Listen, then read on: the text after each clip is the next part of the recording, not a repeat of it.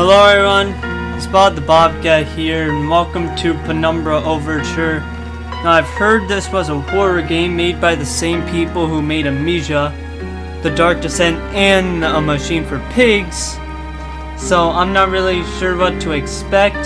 Looks like a grave, so it might have to do something with the dead, but I could be completely wrong. But without nothing else to say, let's just get into it and find out. My story began in February year 2000. For my part in this allegory, I'm not going to make the same mistakes my father made. Howard vanished from my mother's life before I was even in it, so when he sent me a letter a few days after Mum's funeral, it was the first I'd ever heard from him. Pity he was dead. Writing from beyond the grave must be a genetic habit in my bloodline. His letter contained a key, instructions, pleas for forgiveness. I figured the dead don't have much use for absolution, so I turned to his prophetic passing, which he inexplicably expected to come any day. Clearly averse to explanations, my father preferred to leave directions to a bank on Mayfair I'd never even heard of. In that bank was a safety deposit box in his name, and myself as executor. Of course, I went, as he knew I would. I discovered that despite the evidence, he'd been legally declared dead almost 30 years ago, and so the old book and collection of notes I found had, in the eyes of the law, been mine all this time. My father's instructions were to burn the documents, raise no further questions. But that was his error. No man's immune to the shameful trappings of curiosity, and my humanity got the better of me. The university I taught at was world-renowned for two things: physics and linguistics. I represented the first, and the man who stood for the second was stumped by my recent acquisition. The book was indecipherable. The notes, however, showed a location somewhere in uninhabited northern Greenland. Greenland? It took me almost a year to book the last flight I'd ever take. As I watched civilization disappear along with Heathrow, I realised my father had disappeared 3 decades ago, almost to the day, and I considered in turn what it was that I was leaving behind. We landed on a strip of ice a few feet wide, and within minutes I was pulling away on a chartered boat, beginning the 12-hour journey that would lead me into my past.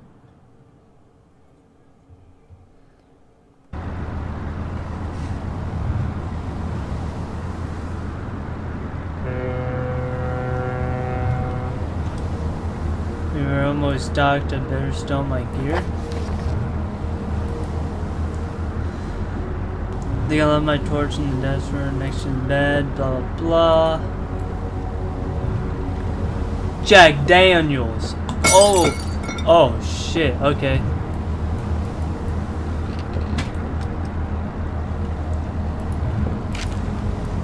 Dearest Eric, just a quick note before you set sail and leave me once again. I've left you a little something to remember me by in the chest at the foot of your bed. I don't really know why you still only have one bed on board. Taking shifts because of it is no way to get your rest, but what does a fisherman's wife know of life at sea? I'll be praying every night for you to make the catch you need so that you can come back home to me safely. And soon, please don't be gone for 5 weeks like last time. I know I might nag sometimes, but I do love you, you know. I've washed those overalls of yours. I know you'll get them covered in assorted fish parts in no time. But I still feel better knowing they've had a wash. Before I forget, the Henriksons in the village have asked me to see if you'll be coming by any trout, but I said they were mostly out of season. If you do happen upon any, don't say anything. Stow them all in the face, and I'll do something special with them to celebrate when you come home to me. The ship's captain deserves a little special treatment once in a while. Take care, my love. Alright. Break the Jack Daniels. Break the can? Can I? No.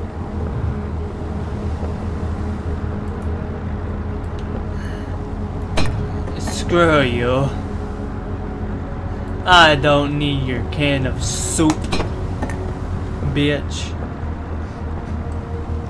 I don't need your duffel bag. Okay, I can't even... I don't need the lock. Can I even open this? No, I can't. Okay then.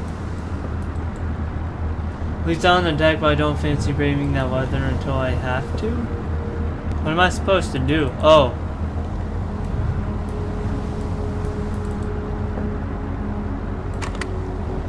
And then open up the locker.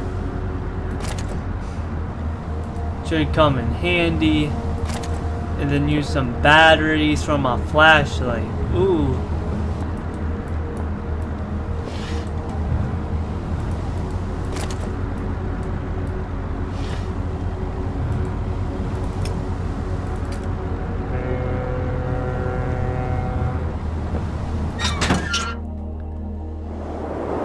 As I stepped off the boat, sending out into the blizzard that had formed around me, I realized how ardently devoted I'd been to the discovery of my father's past. I had no idea what to expect. Soon enough, my concerns were justified. I don't know whether I lost my orientation or my spirit first. But I lost feeling in my extremities soon after new hypothermia was setting in. I started looking for shelter.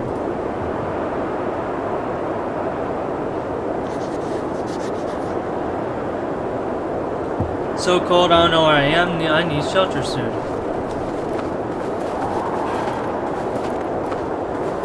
Which I had when a long time ago by accident.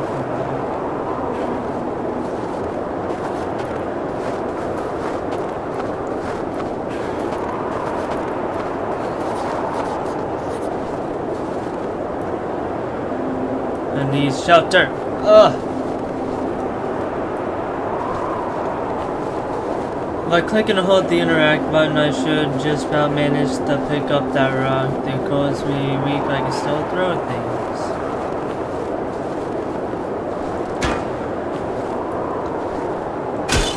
Yay!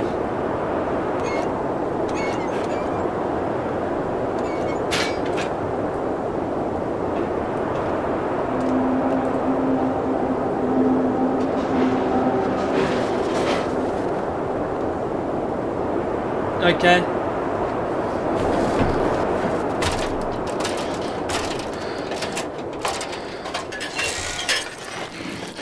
I went into a shelter in the cold ass ice in Greenland.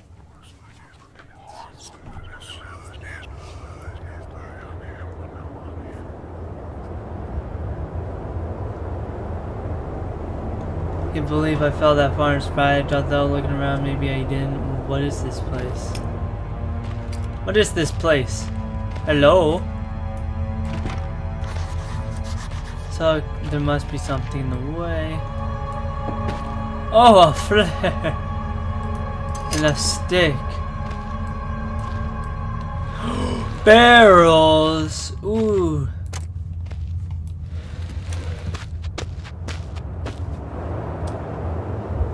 Was it that far? Who cares? It's shelter. Why would I be scared? I've been through amnesia before.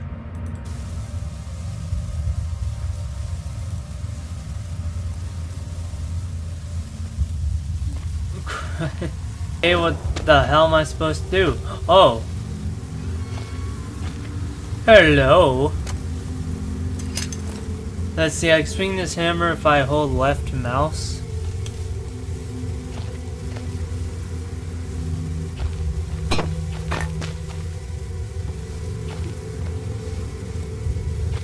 Dude, there's a lot of ammunition down here. Sheesh.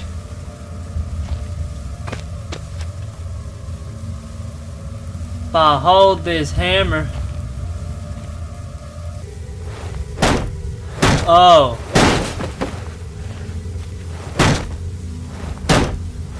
Oh, screw you, barrels.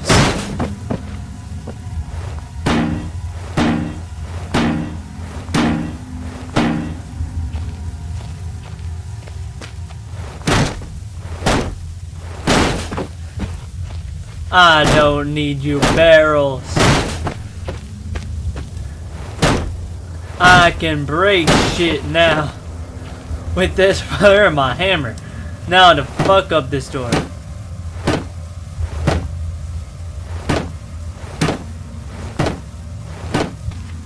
Oh.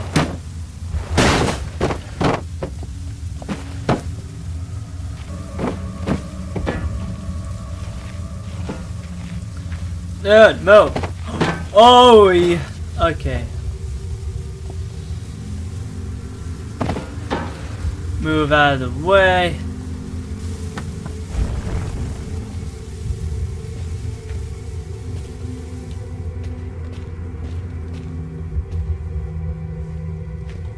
What's down here? Oh, that's just the same way I came. Alright.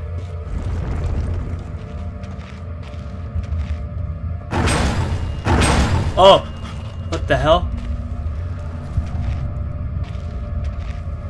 What the fuck is down there?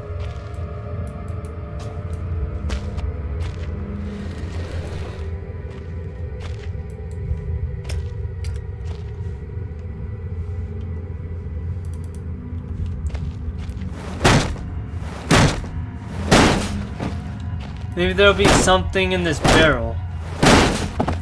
No? Okay, whack. Nope.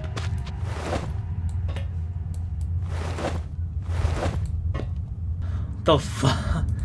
Should I trust this? Hatch is seriously solid and won't open in my hand.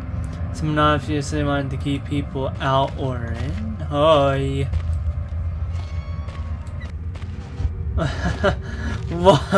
What is this supposed to be?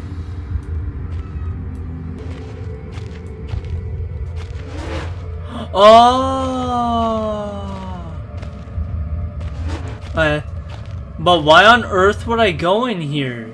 There was the thing banging on that hatch like it wanted out. Who would want to go in there after that? I would run the heck away. Whenever I was descending into, it was 100 feet below ground, protected by 2 solid metal hatches. Located in a remote Arctic wilderness and buried beneath the snow, I didn't know what to expect, but it made me feel something I hadn't felt since I was a child.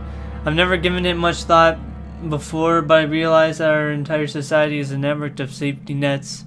Emergency services at the end of a phone line, health and safety in the workplace, friends, family, lovers, all there. If something goes wrong, part of a carefully designed structure to prevent all but the most mundane of emotions. Once again, I felt like I did when I was in school, surrounded by a closing ring of older kids. Knowing anyone that might help me, friends, parents, teachers, were too scared or too far away.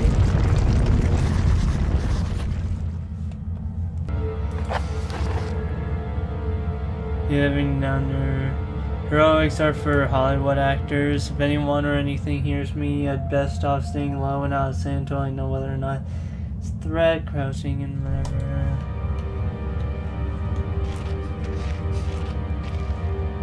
Best bet to hide for a couple of seconds or so and perfectly still. That might make me properly hidden. Uh-oh. Is there something here?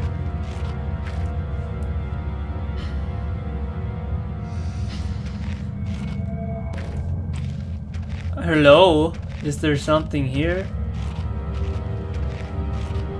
I don't trust this place. It's an underground cave with that hatch was banging open. I don't trust whatever's down here. There is something down here. I know that for a fact.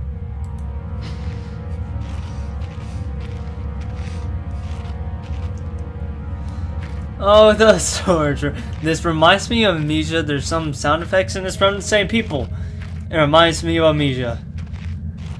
So, there's probably no way of self-defense, so I have to figure out if there's anything down here or not. Because it might just... this is a horror game though, so... It's a horror game, so this has even worse of an atmosphere than Amnesia ever did.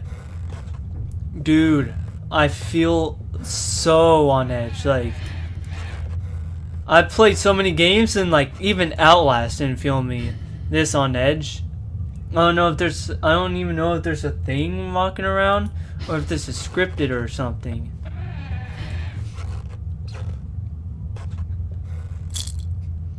Painkillers? Battery?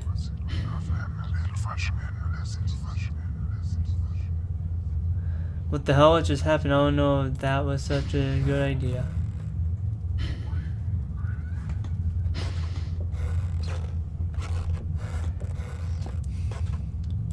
There's paint.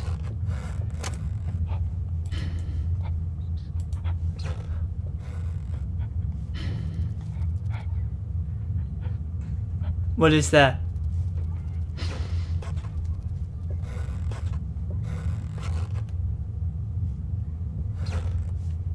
Oh, I don't trust that at all. I think I've got to close the door.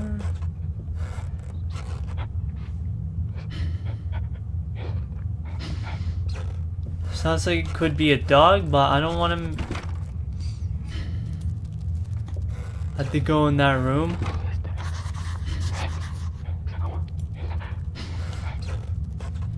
I can hear her chattering, think, God, maybe I can get some answers by wanting to open the door.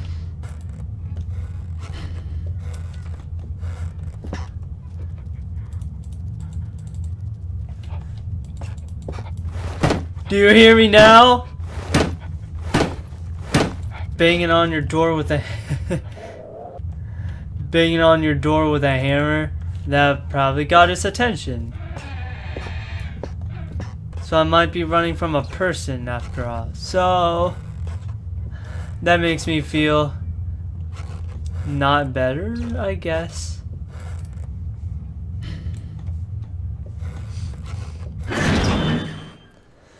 I mean, I don't even know what to expect. Maybe there's someone walking around. Maybe that's why I can tell if I'm hidden or not. I don't even know. I don't. For whatever's around the corner, I need to hide. I do need to hide. Oh!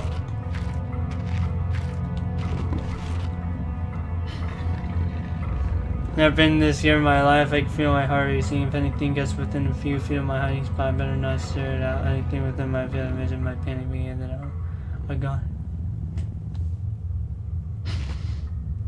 Is it still there?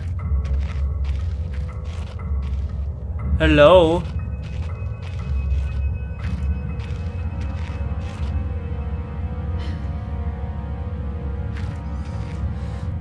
Are you the thing that was banging on the door? Is that a dog? Why would a dog be...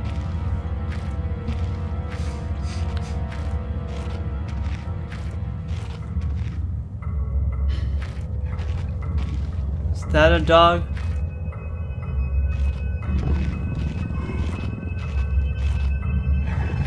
Oh!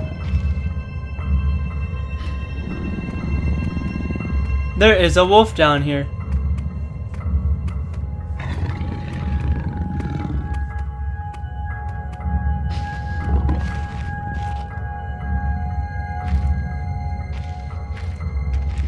Go, go, go, go, go!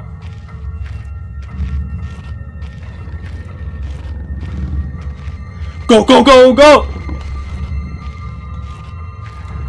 Oh, there's a wolf down here.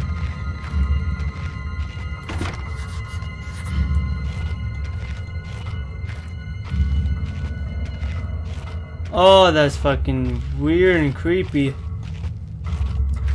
It's a wolf, but it might be really fucking fast. Oh, shit. That thing's just walking around. Oh!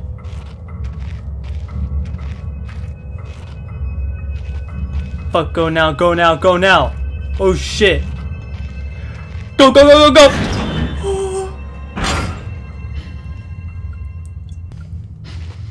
Okay, is there anything down here? Backstream? Command Bunker Emergency Airstrip Zulu Weekly Report. Another unremarkable week in Greenland. Regular supply shipment received. Standard emergency drills carried out. Routine runaway maintenance completed. I have ordered maintenance be carried out twice weekly from here on in due to increased snowfall. 1 wounded. The 1 wounded figure is no cause for concern back in London. The Germans haven't extended their front line by 4,000 miles. 2 of my men were caught manufacturing cherry bombs in our workshop/armory and succeeded in blowing off a couple of fingers. I take partial responsibility for this in that I allowed them access to the demolitions manual we keep in the storeroom. I'm sure that's where they learned the ingredients. As a precautionary measure, I have now locked up that manual in the chest in my office and will keep the key on my person at all times. Needless to say, both men have been disciplined and the injured man has been sent home for medical care. I cannot help but think that a more suitable punishment would have been for him to stay out here, but the matter is out of my hands. The base is so disconnected, sometimes I feel as if this war could end and we might not even hear about it out here. Supplies for requisition order. Dynamite for excavation purposes. 7 bayonets, not necessary in my opinion, but procedure states we should have a full complement. 1 industrial ice pick for removing the damn ice that forms on the external hatch. 1 pair of reading glasses, category 7C. In order for myself, my glasses are in rather a poor state of repair and could do with replacing. Reconditioning of the mine continues progress. The structure is being fortified from potential bomb damage, and excavation of previously caved-in areas is going ahead. 1 point of curiosity is some kind of archaeological find. An artifact buried in the earth and discovered by one of the work teams. Later this evening, after martial duty, I shall take a closer look at the artifact. It appears to be man-made and may have working parts inside. I shall remove what looks like the front cover and see if I can discover the source of the light which constantly emanates from it. Chief, NCO, and Major.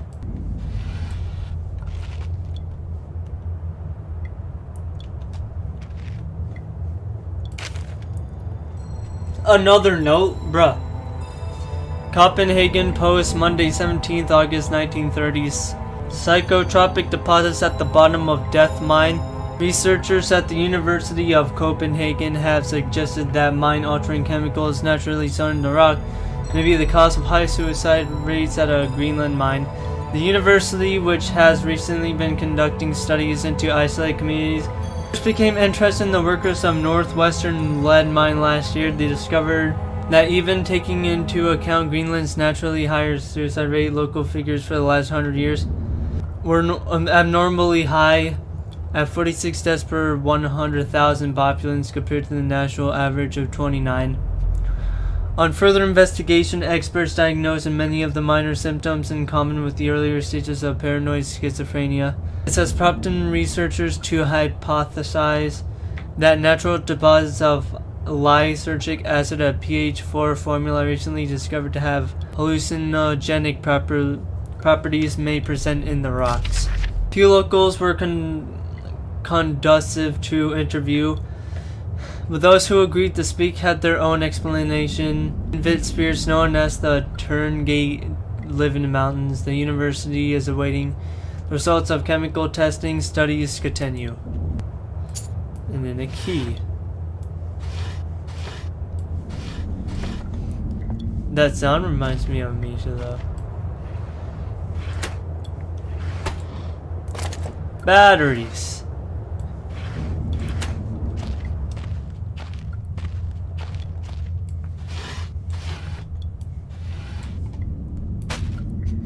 Beef jerky? Okay. It's locked. I need a key. Oh, a key. There. Big Book of Explosive, 1923 edition. Chapter 1.3, Black Match Fuse. The black match fuse is one of the oldest, simplest, and most reliable fuses used in modern pyrotechnics. It is easy to create, essentially consisting of just string gunpowder, but be warned the chemicals concerned will stain clothing, and as always do concerned as advised. Materials required: string, preferably cotton, black gunpowder, backstrin.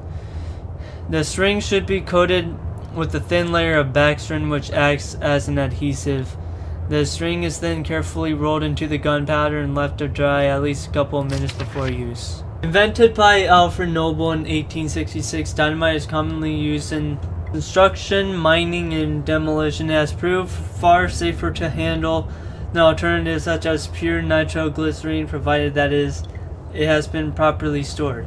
Over time, the explosive component of dynamite, supposedly made safe by the presence of diatomaceous earth, has a tendency to weep, making an old box of explosive liable to detonate on contact.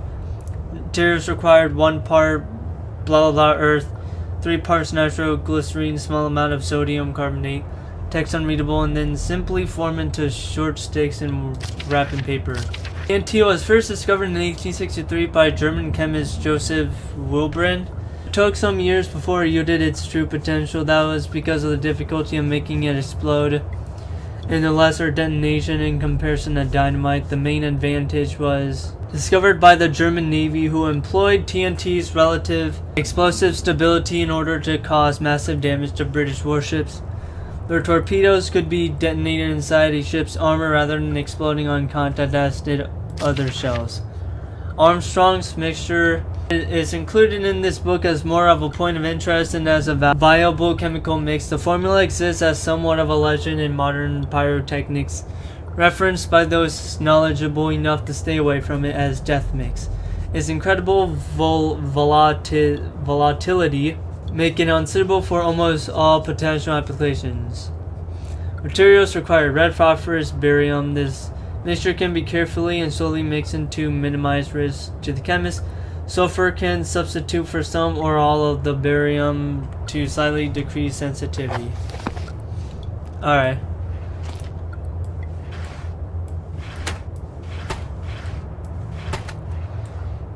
More beef jerky.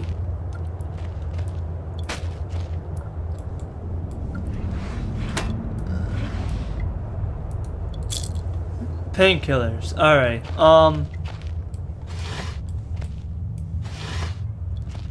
What's nothing. Alright. Wait.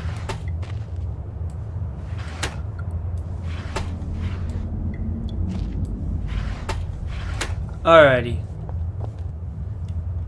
I don't know if it saves or not.